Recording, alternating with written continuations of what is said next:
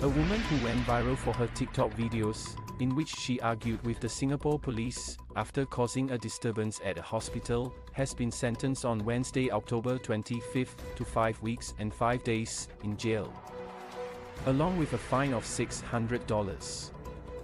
CNA reported that Hon Fizi, a 29-year-old Chinese citizen, pleaded guilty to 5 charges. These included using force and alarming a security guard at her condominium, using abusive language with a hospital worker, engaging in public nuisance, and making a false statement on her work permit application. 3 more charges were considered during her sentencing. On October 3, Hon was found squatting in the ground floor lobby of her condominium, the Sale at Marina Bay, by 2 male security guards, who offered to assist her. However, Hon became aggressive toward one of the guards, pointing her finger at him aggressively. The situation escalated further in the elevator, where Hon attacked the guard, necessitating his restraint. During the altercation, she also repeatedly hurled vulgarities at him. The second incident occurred on October 10, when Hon was taken to Singapore General Hospital's Accident and Emergency Department after a supposed traffic accident involving a Grab driver rolling over her foot. Upon arrival, she directed profanities at the nurses, prompting an employee to call the police. Hon, who had consumed a bottle of alcohol, was attended to by medical professionals and placed in a wheelchair. While at the hospital, she created a disturbance by loudly demanding for the Grab driver, claiming he had abandoned her.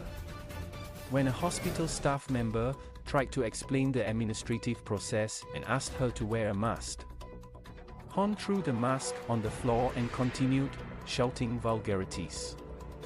CNA reported the judge as saying there was no excuse for Hon's behavior, describing it as loutish, belligerent and aggressive. According to court documents from the Attorney General's chambers and the Ministry of Manpower, Hon applied in August for a clerk position at a company called KDL Elements, after her student pass application was rejected. However, prosecutors said that she had never intended to work as a clerk for the company. Instead, she came to work as a hostess and, in her own words, the only reason she wanted to enter Singapore was for fun. She entered Singapore in July with an in-principle approval, and her work permit was subsequently issued in August. As of now, she has yet to fulfill any work duties at KDL Elements. Hon, who had been in custody for almost 2 weeks, followed the court proceedings from a women's prison via Zoom without legal representation. CNA reported that the Mandarin interpreter conveyed Hon's statements to the court during mitigation. She expressed her deepest apologies and remorse for her actions, adding that it was her first time living in a foreign country. "I'm not familiar with the law in Singapore. I should not have reacted in the way that I did," she told the court. She described her state as frantic and helpless after the accident with the Grab driver, and her shouting in the hospital was an expression of her distress. In her plea, she requested leniency and the opportunity to return to her family to nurse her injuries. She said 3 of her closest relatives are battling cancer, and her initial motivation for coming to Singapore was to provide financial support and alleviate her family's hardships.